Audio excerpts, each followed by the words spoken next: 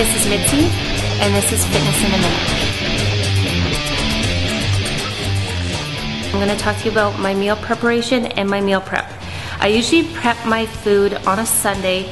That's when it's my down day. My kids go to bed at 7, so I'm able to spend the whole evening prepping my food. I put it all together in safe storage containers for my fridge, and it's there for me on the go. I have a little tiny scale. I measure out my protein. I put in my vegetables. I use my complex carbohydrates, and I'm good. And then what I do is I carry my meal planner with me everywhere I go. It goes to school, it goes to the gym, it goes to work, and I have my protein shake on the go, and I'm always prepared, ready for healthy food, no matter where I go and no matter what I'm doing.